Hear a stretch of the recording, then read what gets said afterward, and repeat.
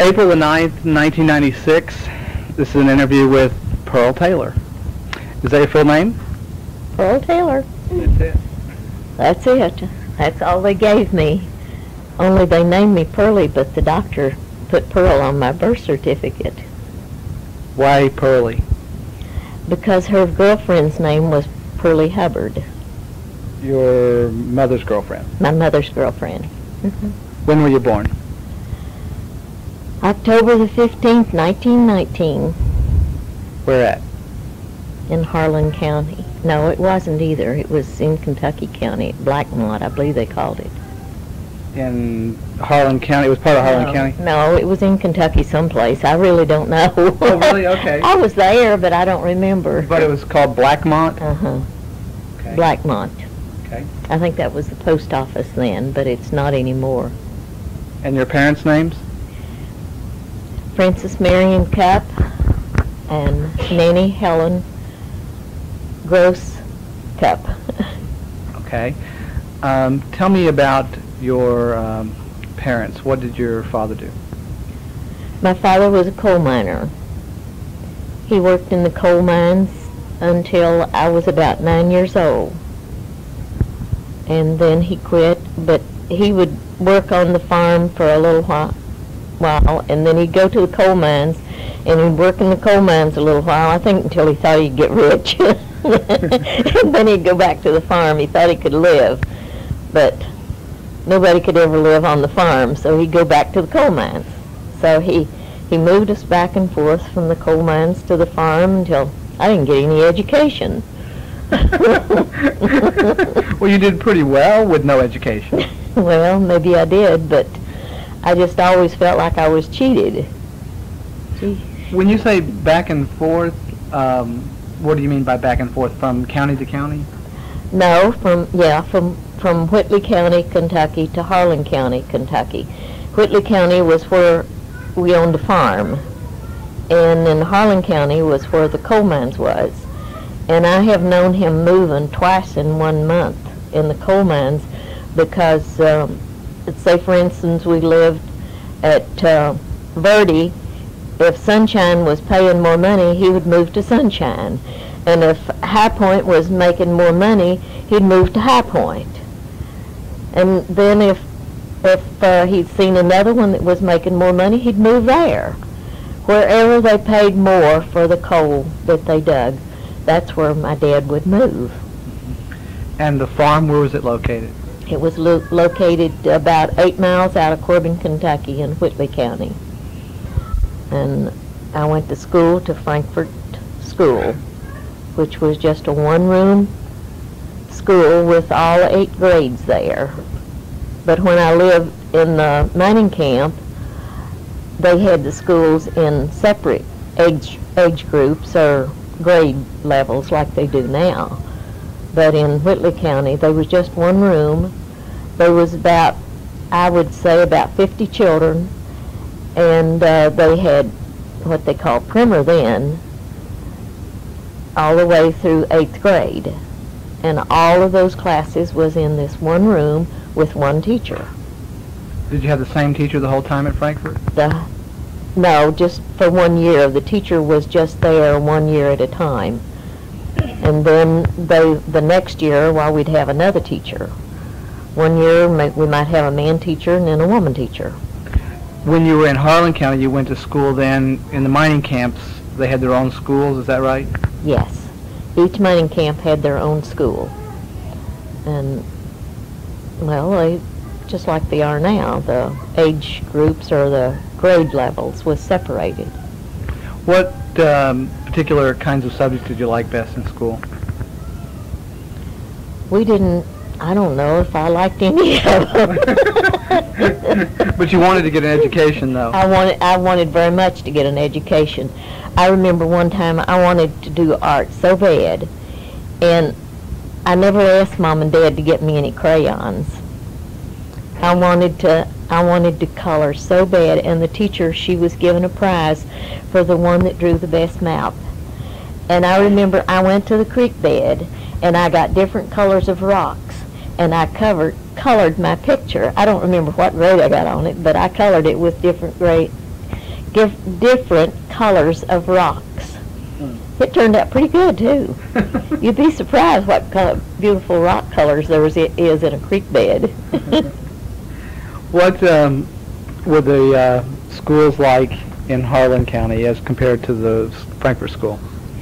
Really, I was only 9 when we left there, about 9, between 9 and 10. And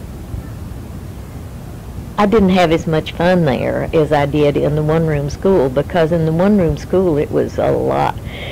You had more friends. But in Harlan County, you was with your own age group, and they had no games or anything for us to. We just got out and played on the school ground and watched for the train to come, and we'd all line up and wave at the caboose. The people in the caboose and the engineer, he would always wave at us. They'd hang their heads out the windows and in the caboose, which you don't have any cabooses nowadays, which that was a lot of fun. See all those guys hanging their heads out. I was just a little bitty girl, but I really enjoyed waving to them. In Harlan County, in the mines, what did your dad do in the mines? He loaded coal. He dug it out. They would bring cars back in there, and they got paid so much for every car they loaded. And he made good money. I mean, good money. Them days. So he was like deep in the mine then? He was deep in the mine. He was way in there. Maybe miles, I don't really know, but I know it would take them a long time to get in, because they had motors on the cars, and the men would ride into the place.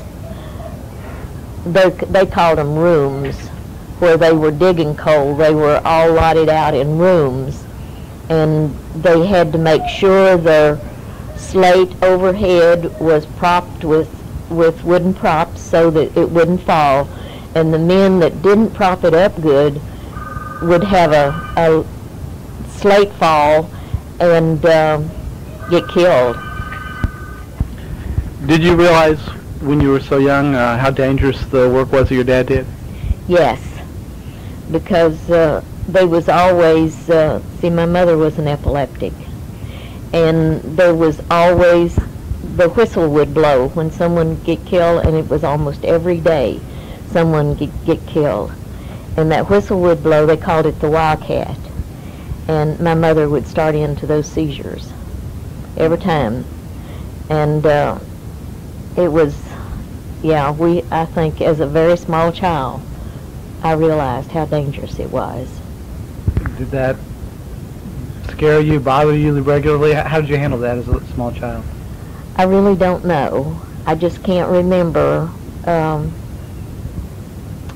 because I know I had forgot so many things, and I know it was because of fear that I just put it out of my mind and didn't try to remember it, because now that I look back at it, I can see how afraid that I was for my dad, because there's so many things that I can't remember. I've tried, and I just cannot bring them back to my memories. How did you view your dad when you were growing up? Oh, my dad was special. I would brag on my dad. My dad was 6 foot tall, and he weighed 199 pounds, and I was very proud of him. Very proud of him. I'd tell other kids, your dad's little, mine's a big man. And I was, I guess all children like to brag on their daddy or mommy, but I was very proud of my dad. Tell me about your mom. My mom was, well, she grew up with a large family. Mom was very high-tempered, and before my mom became a Christian, she just didn't call you a bad name as to call you a good name if she didn't like you. She was very high-tempered. But my mom, you couldn't ask for a better person, a loving person, a kind person. If you were in need, my mom was there. She was there to help you. My mother was a midwife when we lived in Whitley County. After we moved there permanently, why, she had a midwife's license to deliver babies.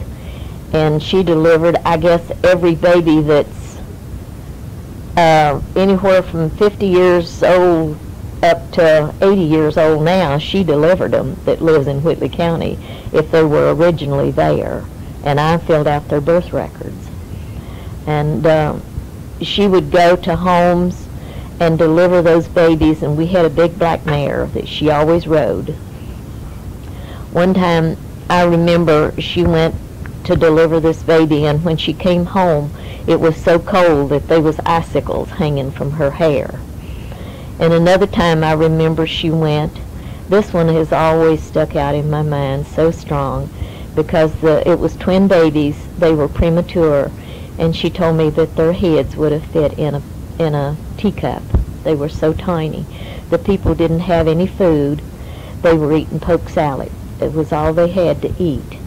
No wonder the babies were so tiny. The mother didn't have any food.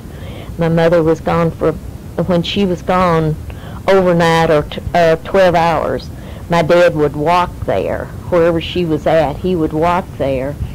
And this time he walked over there and found out they didn't have any food, and he come back home, and we had what we called a meal bag that he took to the mill and had corn ground in for our cornmeal. And he got that meal bag, he got 2 of them, and he filled each one of them as full as he could with canned stuff that we had in our cellar. And he took them back over there so those people could have something to eat while the mother was getting well from having the babies. Both the babies died. She couldn't save them. And she was so hurt because they were so much in need. But I've seen her do that so many times. She was such a kind and loving person. What do you remember about your grandparents? Tell me who your grandparents were and what you remember about them. George Gross and Polly Gross. Her maiden name was Hall. I barely can remember Grandma because she died when I was 6 years old. And the reason I know I was 6 years old because my brother, Andrew, he was born when I was 6 years old, and she died, I think she died the 1st of June, and he was born like on the 15th of June. But she had cancer, and they called it rose cancer, and it ate both of her breasts off. I saw her lay in the bed, and this big sore just started on one side, and it just spread to the other side, and my mother waited on her, and all the family. My mother, my grandmother and grandfather were very wealthy people. They owned a grocery store, and they had everything they needed, and in my grandmother's lifetime, she owned 3 or 4 homes there in Verde, Kentucky. And that's in Harlan County.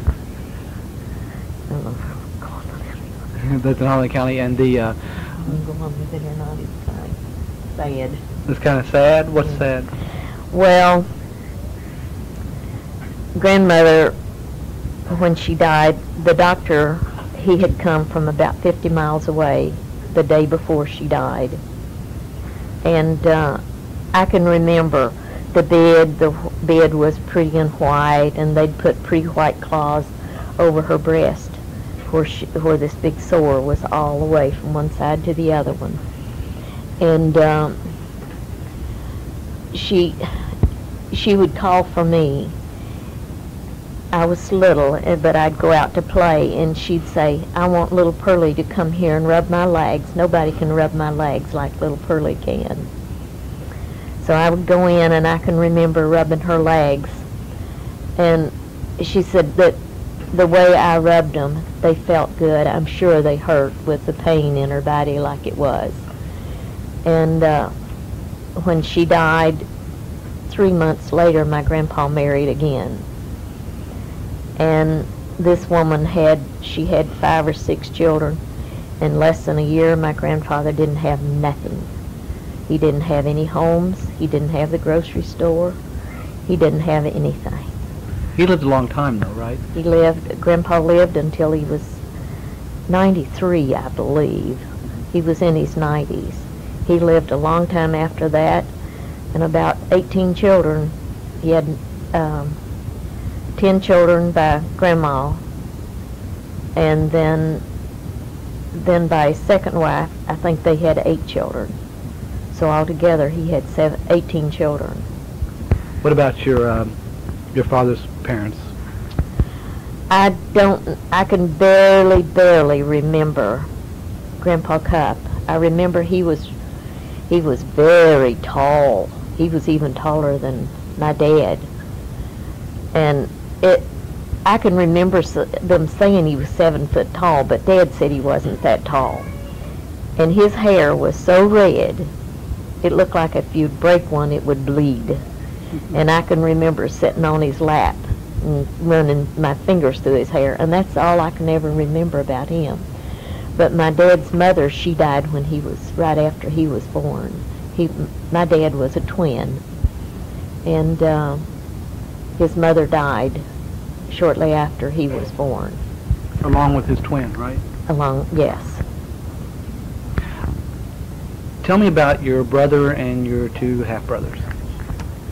Well, my 2 half-brothers, they were very kind to me. We had no problems at all. But Their names were? Carl and Andrew. No, Carl and Nolan. Okay. Andrew was my real brother. Right. Carl and Nolan. And when they were teenagers, I don't really remember. But they were out cleaning out the fence row one time, and I can just remember a little bit about it. I remember Mom and Dad talking about them being gone, and they tried to find them, and finally they found out that their mother lived in Indianapolis, and she had sent somebody and sneaked them out and took them to Indianapolis, and from that on they stayed with her. They never come back home to live anymore, but they often come back after they grew up and got married. Why, they come back to visit. They'd come back and visit, and they always treated me very nice, was very good to me. And my whole brother, he's 6 years younger than me. I can remember when he was born, my mother, she was still having epileptic seizures, and she went into epileptic seizures, and I mean, she wouldn't know he was born for, I don't know, hours afterward. But I went to stay with Grandpa, and my aunt, she was still living at home. My mother's youngest sister, she was still living at home. And I can remember going into Grandpa's store, and they'd set me up on the counter. I was glad I had a little young brother at home, because I got to go stay with Grandpa. And they'd set me up on the counter, and they'd say, "What do you want, Pearlie?" And of course I'd tell them what I wanted. I remember when I left there, I had the most beautiful doll. It was almost as big as I was. Of course I was little. And I had a black patent leather slippers and white anklets and a beautiful dress. And those just, well, when I asked for them, I got them. Because I was the oldest grandchild, and I mean, Pearlie was it. Tell me about your relationship with Andrew growing up. Well, I was so much older than him, I think I was really mommy to him. Because I took care of him, and he was a mean little brat. I mean, he was a brat. In what way? What did he do? Well, when Homer and I were going together, he was always in my way. Oh. And like the McDonald's commercial with the little boy in the suit. Right. I guess. I don't remember it, but anyway, I guess so. Anyway, one night,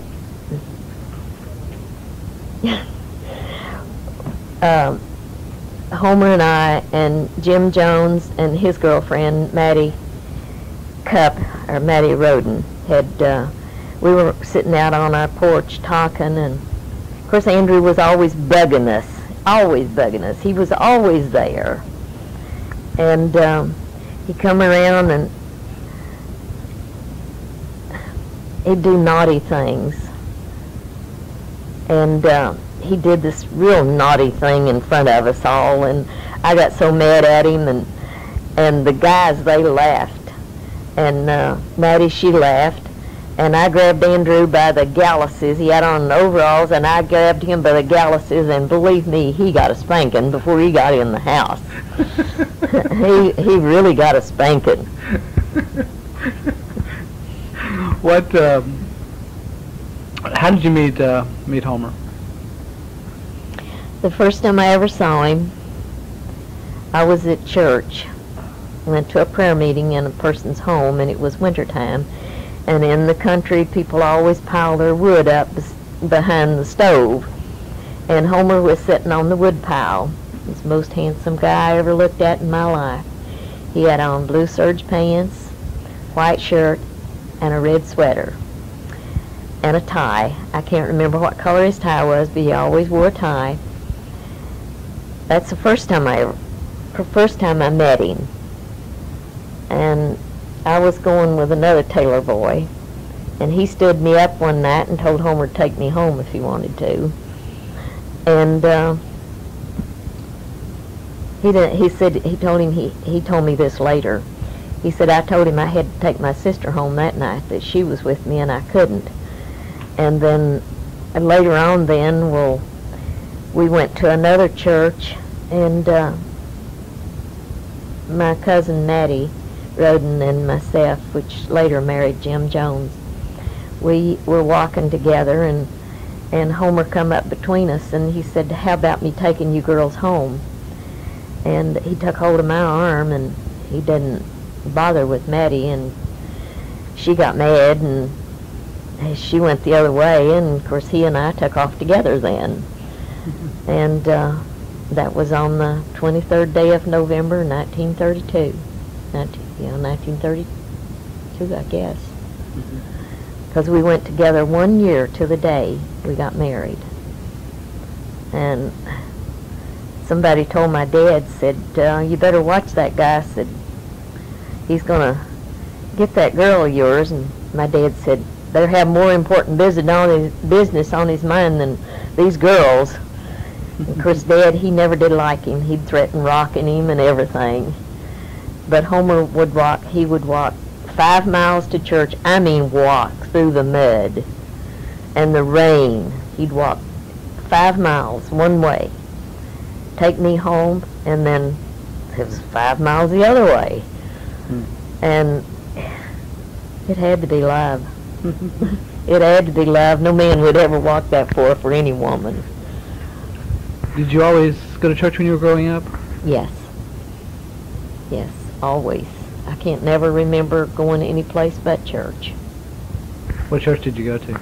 What kind of church? Well, when I was very small, I would go with friends around to the Baptist church, and then when we went to Harlan County, my mom and dad both got in Pentecostal church, and then we started going to Pentecostal church.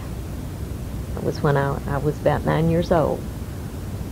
And Homer went to the same church? Yeah, he went to the same church. Then tell me about getting married. How did that come about? Oh boy. Well, my dad, he was going to move me out of the country, which I didn't know. But my mom had told Ethel Gregory that Dad had gone to Jellicoe, Tennessee to rent a place for us to live, and he was going to move us up there so Homer couldn't see me no more. Because we'd been going together for a year, and everybody kept telling him that they're going to get married one of these days. And of course Homer had already asked me to marry him, and I didn't make him any answer. I told him I wanted to think about it, and so he didn't say nothing about it no more for about a month. And he said, well, what do you think about it? And I said, okay. So then we started making plans. So Dad, he left home and to get this place for us to move to. And Ethel Gregory then, she told Homer, she said, if you're going to marry that girl, you better marry her because her dad's going to move her out of this country. So he told me the night before at church that he was going to go get the marriage license. So he did. Of course, I was only 15 years old. And he got a friend of his to go with him, and they had to hitchhike from where we lived at to Williamsburg. And when they got there, they was just building the Cumberland Falls Highway then. And when they got there, well, he said he had rode one truck over, and his friend had already been over there and rode one back, and said he told him, he said, I've already been to Williamsburg. Homer said, yeah, but you haven't done what I want you to do. He said, let's go back to Williamsburg. And he told him then that he was on his way to get his marriage license, and so he went back with him. And Homer had wrote a note giving my dad's permission to for him to get the license. And the clerk said, are you sure Mr. Cupp wrote this? And this friend that was with him said, yeah, I seen him write it. And this guy, he knew my dad, and he knew my dad could barely write. And Homer had a very beautiful handwrite. He knew my dad didn't write that, but nobody liked my dad. They didn't like him, so I'm sure he thought, well, I'll get even marrying Cupp this way. So, so he gave Homer the marriage license. That was only my suggestion that he said that. But then he come back to the house, and my mom was on the way to the spring to get a bucket of water. And of course she suspected what was going on. And Stigler Faulkner was Homer's friend that had gone with him. And he entertained my mom at the gate while Homer come in and told me he had the marriage license. And he would be by the next morning to get me, and wanted to know where to meet. And he said, Mom had already told him that that he had to steal me, that she would not agree for us to get married. So we planned to elope. So I had everything ready the next morning, and I knew where to meet him at. And it was about 4 or 5 miles to where we were going to get the preacher to marry us. But my mom, she had to go with us. I told her, I says, I don't want you to go with me. She says, but I am going to see who you are meeting. Because she knew there was 3 or 4 boys that had asked me to marry him. And I had 3 or 4? I had turned them down. And there was these 2 had really pressed it. And I told them, no way. And they'd say, go on, marry that Homer Taylor then. I said, well, that's what I'm going to do. So Mom, she had to go with me. And Homer, he told her, he said, well, Miss Cupp, said, if you had have agreed, we would have had a wedding where you could have been in it and been there. But said you wouldn't agree. You told me I had to steal her. So that's what I was doing. So Mom, she gave him her blessing because she liked Homer. She didn't like these other boys. And so she gave him her blessing, and she went on back home, and we walked to this preacher's house. He wasn't at home. He'd gone to Corbin. We walked to another preacher's house. He was gone. I don't know where he was gone to. So Homer, he said, well, I know this one, and he's too old to go anyplace. So we'll go to him. It was down on High Top Ridge, and he had a little store, a little grocery store. So we went there, and he married us, and the son saw us going by, and he knew what was going on. And because it was just barely mist and rain. And the son followed us down there, the minister's son. He followed us there. And the minister and his wife, his wife witnessed the wedding. We went up to the store, and Homer, he bought some. After he paid the minister, he had $2 left in his pocket. That's all the money he had to his name, and I didn't have any. And he bought some crackers and some peppermint candy and some Vienna sausage. That was our wedding dinner. A lunch, rather. And this friend had invited us over to their house that night. So he had to go back to his house and check on his mother and see how she was. And he milked the cow before he left her. Got everything took care of for his mother, because his mother wasn't very well. And we went on over to Steely Faulkner's house then. And they got out in the dark and killed chickens and fried chickens and cooked till wee hours of the night. And then we sat then by a log fire, and I mean it was just rolling in this fireplace. And people from all over the neighborhood, they come in, and back them days they rode them on the rail, shivered them.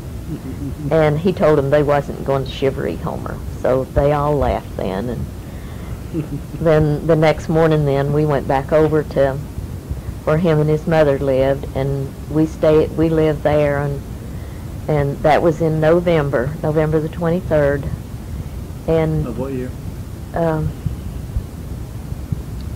34. Okay, we just got you married to Homer on November the 23rd of 1934, is that right? Mm-hmm. Okay, and you were getting ready to tell me where you lived. We lived with his mother. Homer, he lived with his mother and took care of him. Calvin, his brother, was in the service. And Ben, his other brother, had just got married. And Demps, his younger brother, had just got married. All four boys got married inside of 1 year. And well, we lived there until Cal and Bethel got married, and we all lived in this one little bedroom house with a side room on it that's made into another bedroom. We all lived there until Cal and Bethel. Cal, he had a Army pension because he lost an eye in the service. And we lived there until they rented a house and they moved out. And I thought, oh, they were such a rich people. They could buy furniture and they could have so much nice stuff. And but I was happy. I didn't care. And after about a month went by. Where was this house at? Where was it? Where did you live? I can't remember the name of the area, but it was over on the High Top side. I can't remember what the address was. We had a Corbin address, Corbin route. Okay. So it was on the High Top side of Spruce Creek. Okay. And but after Spruce Creek, as in the Spruce Creek that's part of Laurel Lake now? Okay. yeah, mm-hmm. All right. And Homer and I went over to see my mom, see how they were getting along. And my mom was sick. Homer, he had a dog, he called him Ring. And that dog was so jealous of me.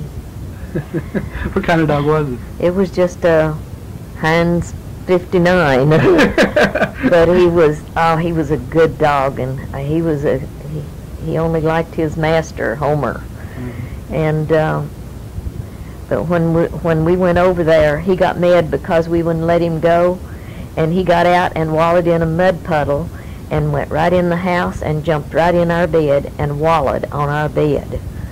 Got mud all over it. And he never got on the bed, never. Just getting even, huh? Just getting even. What did Homer do during this time when you first got married? What was he doing for a living? Farming. He was farmer. He was tenant farmer for, I can't think of their name. I can't remember what their name was, but it was a big farm, and he did all the plowing and the planting and the gathering, and then he gave them a certain amount. Then. What did he grow? Corn. Then it was only corn. And we got our garden. The other people, they had stock. Of course, the corn and the fodder was what they were interested in. And we had our own garden, canned our own food. We had chickens, laid our eggs. We had a hog, and the hog got so fat that we couldn't eat the meat. It was so fat. They thought they was doing something great by getting it fat. It was tough, huh? No, it wasn't tough. It was fat. Oh, it was just full of fat. I see Full what of you're saying. fat. So it wasn't good meat. It wasn't good meat. It was just fat. I couldn't eat that fat meat. And it was so big that they couldn't put it up on whatever it was they were trying to put it up on, so they could take the intestines out of it and scrape it and get the hairs all off of it. It turned out to be a total mess. Wasn't too long after this you started having children. You had Yeah. 6 of them, 4 boys and 2 girls. Tell me about them, starting with the oldest, youngest. Well, Felix, he was, they were all born at home except Ellis. He's the only one, the youngest one, born in the hospital. Felix, he was born, we were kind of having, it was back during the real bad depression. And Homer, he didn't have any work, and the people that he was renting from, well, I guess they couldn't afford anything, and he worked for 50 cents a day, and what work he could get.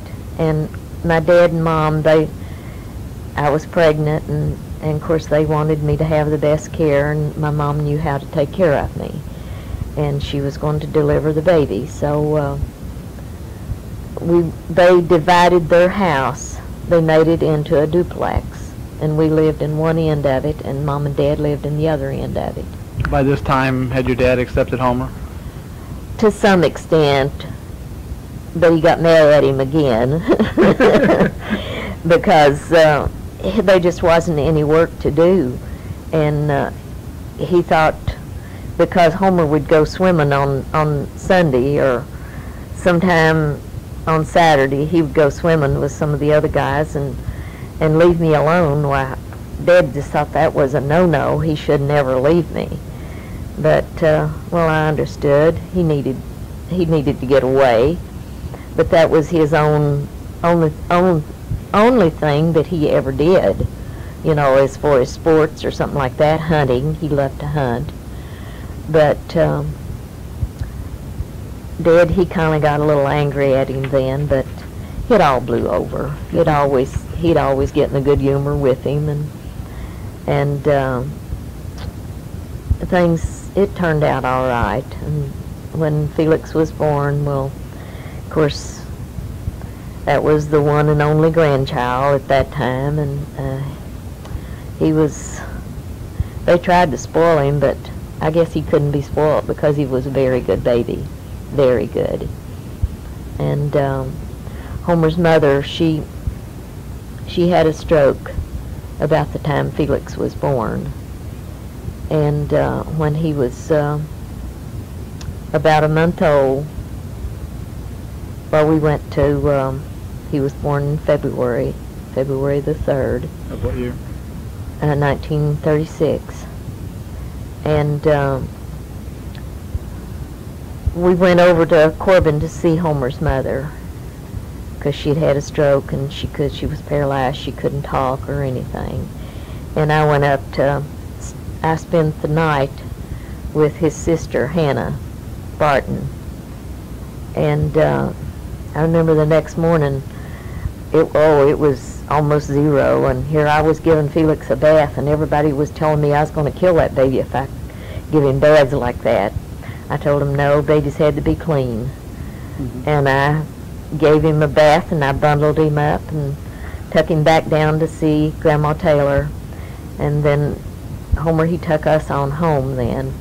And then they moved her from Dempsey's house in Corbin. They moved her to Cal and Bethel's house over on High Top Ridge, and that's where she died was at their house. But she got till she could talk after she went there, and I took Felix over there so she could see him. And he was just big enough that if he got a blanket over his face, why his hands and his feet started working at the same time, and she got scared. She thought there was rats underneath of the blanket trying to get him.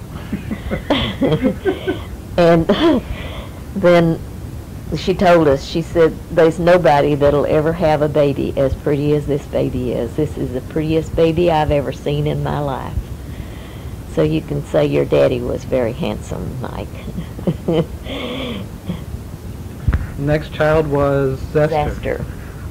I wanted a girl so bad that I cried when he was born because he was a boy. He was the ugliest little thing ever I seen in my life. I mean, he was ugly.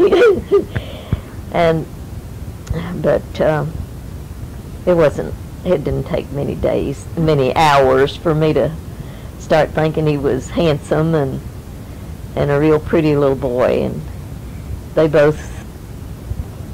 Felix was always jealous of him. He never wanted to share. There wasn't that much difference between them. There was only like about 2 years, I think, maybe a little over 2 years. But he never liked to share. His things was his things. And we had a hard time teaching him to share, because their toys was mostly what their dad made for them. He made them a wheelbarrow, and he made it out of cardboard. I don't remember what he used for a wheel, but he made a wheel. He made a neat little wheelbarrow, and we had to force Felix to let Zester play with it, and then he wouldn't play it no more, so we had to force him to get a hold of it and play with it again. Next, though, you finally got your girl. Yeah, Retha, she came, and we were so happy. Got my girl. And we had a neighbor that was named Retha. Her name was Retha Campbell. So she was a diabetic, and she died and then when Retha was born, we called her Retha because we loved the girl so much. And then just 22 months later, there was another girl, and that was Ruth. And she was another ugly one. I wasn't disappointed with her, but she was so ugly. I think Zester and her both, they were so skinny. I was in very poor health, and I think that I was so skinny, so poor, and not very healthy, that they were healthy babies, but they didn't have any flesh on them. Mm-hmm. But Ruth, she grew up to be a very beautiful little girl with curled hair. Oh, her hair was so beautiful, curly. Retha's hair was blonde and straight, and Ruth was, I can't think of what color it was, auburn. And it was just beautiful curls. She had one curl that hung down over her forehead, and Retha sneaked and cut it off. I went out on the porch one day and I said, "Who done this?" And Ruth said, "Retha." I didn't like it no way. So needless to say, Retha got a spanking. And then about 2 years later, then I had another boy. It was Herschel. And by then, babies were babies. It was kind of hard to really, I enjoyed them, but I had other work to do with others and that one, and we thought it was all over with. That was the fifth one. It was over with. We wasn't going to have no more. Well, to our surprise, 6 years later we had another one. 4 years later we had another one. That was Ellis. And they spoiled him rotten. Retha, she thought when he was a month old he should be able to sit up in a chair. So she picked him up and set him in a chair, and he fell through the back into the floor. And did he land on his head? He must have landed on his head because he come up with a lot of sense. When Felix rolled off the bed the first time, I cried, and my mom said, you know, they got to fall on their head a few times before they have any knowledge. So I guess that's the reason my children have all got plenty of knowledge, because they all fell on their heads. But Ellis, everybody spoiled him rotten. Then after he got up a little bit bigger, well, he was wanting so many things, and they'd start blaming me because I spoiled him, and I said, I didn't spoil him, you did. Because at his demand, he got everything. And what year was Ellis born? 1949. So it wasn't too many years after that you guys left Kentucky, right? No, it wasn't too long. It was about, it must have been about 54 when we left Kentucky. What was the reason? The reason? Felix was going into college. Zester was a senior in high school. And it wouldn't be long till we'd have all 6 of them in school, and the farm life, we could not make a living on it, because Homer was already working in Cincinnati. He couldn't stay on the farm very long, because I don't think he stayed over 2 years or 1 year on the farm, because with that many children in school and everything, we had to buy everything. But we had cows, and the children had everything on the farm that a farm life could be. And I'm glad, because they learned things on the farm that they would have never learned anyplace else. They learned about chickens, they learned about pigs, they learned how to take care of the animals. Zester had a horse, he had a mule of his own, and the other kids all played with, we had a big black mare, but they had a tractor and all the equipment to go with the tractor that they took care of the farm with. And they just I think they had a great life on the farm. They had cats, they had dogs, they had everything that a farm life would lead to, they had. And Felix,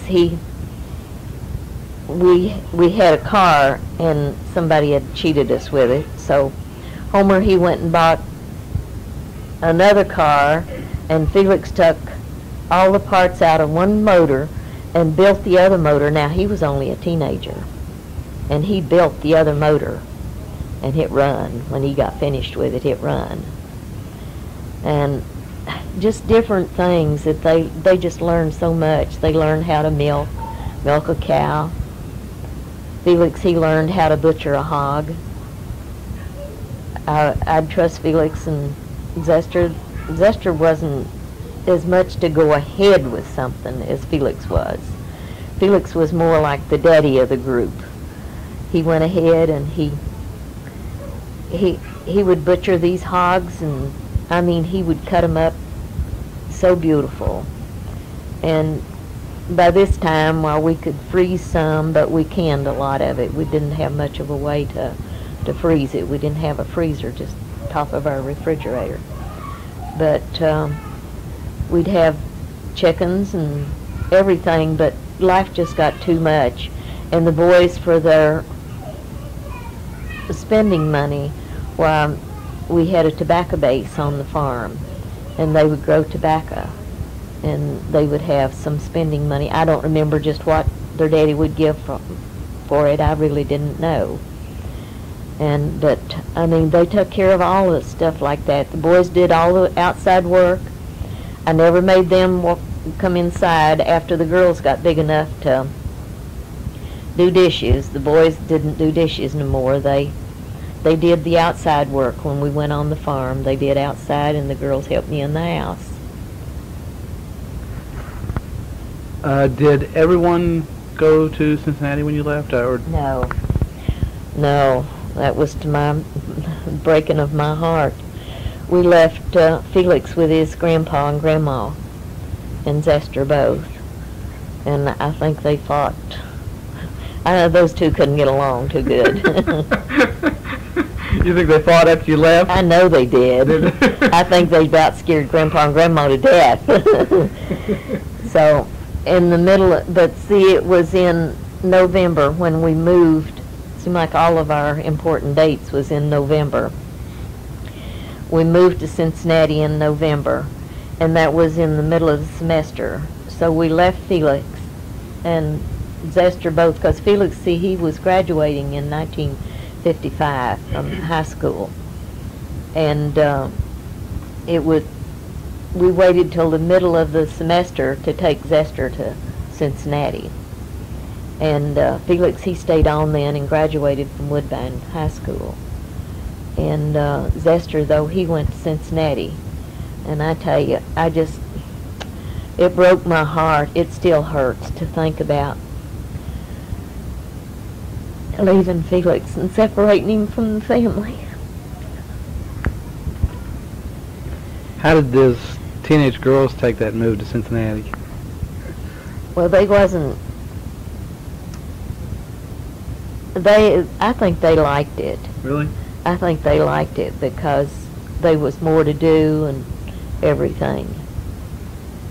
But we were still, we were poor. I couldn't buy they went to Indian Hill School, and Indian Hill was rich people.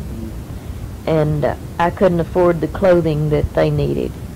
So I went up there and I got me a job in 1955, and the first of the year, September of 1955, I got a job. And at the school? At the school, working as a cook, a substitute. And I would just fill in. There was some of the women that was on Social Security, and they could only work a certain amount of time. And they had to cut off or they'd take their Social Security away. So I would fill in when they would take off. So at the end of 1955, they hired me permanent and hired another girl as substitute. And I went on permanent then, and I told all the children. Felix, by this time, was in college. And I think he started in college in 1955 at Berea. And I told them all, I said, you will have more by me working, because we just could not afford to buy clothing and buy food and pay rent. Of course, rent then was only $64 a month. It wasn't bad, but $64 a month back then was a lot of money. And we would buy yard goods, and I would sew and teach the girls to sew, and we would make their clothes. But I worked there, and it was really nice because I could go to school on the school bus with the children, and when they got off from school, I rode back home with them, so I was with them all the time. But then the next year, insurance wouldn't let me ride, so I had to get another way to school. By this time, we had moved to Remington, and another girl picked me up, and I paid her $10 a month to pick me up, which wasn't much, but that bought gas then. Right. And what did Grandpa do when he moved to Cincinnati? Him and Grandma, they moved into our house. See, they had bought a little tract of land and built them a house. And they stayed in our house. They called it the big house. They stayed in our house until Grandma got sick. She got a blood clot in her leg, and Grandpa didn't trust the doctors at Corbin, so he brought her to Cincinnati and put her in the hospital there. And then eventually they moved to Cincinnati.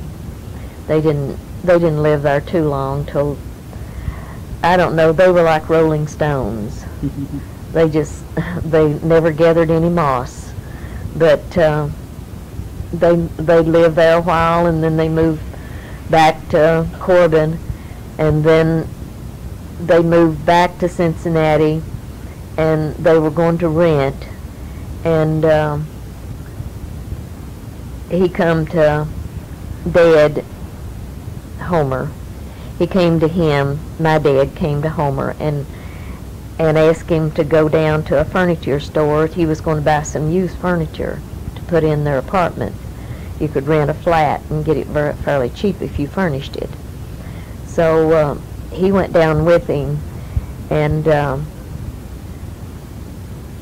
my dad was going to buy it on time, and Homer told him, he said, "No, you're not going to buy that on time." He said, "I'm going to pay for it." And Dad said, "Well, I can pay so much a month." And Homer, he says, "No, it's going to eat you up in interest. I'm going to pay for this, and you can pay me back when you want to. Whatever way you want to do it, you can pay me back if you want to. If not, well, that's okay too." So they took the furniture on out, and Homer, he paid for it, and Dad, he did. He paid it back when he got it. He got him a job. He worked during the war. He worked at a defense plant. I can't remember the name of the plant, but he worked there.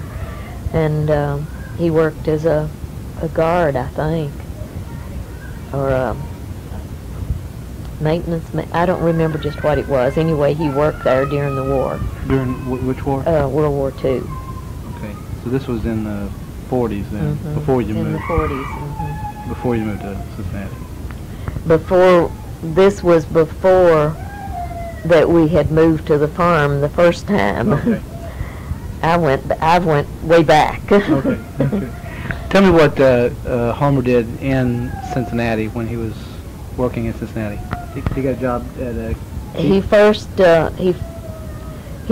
went to school, and he got so many hours. He would work days and go to school at night until he got so many hours of machinist. And then his brother Ben come out and wanted to go with him to find a job because he didn't know his way around. And Homer went with him, and Homer got the job, and Ben didn't. And where was that job at American Can Company. American Can. Did that become Hekin Can? No. No. American moved to New York. Okay. Homer, he worked there 10 years, and that's when we moved to the farm.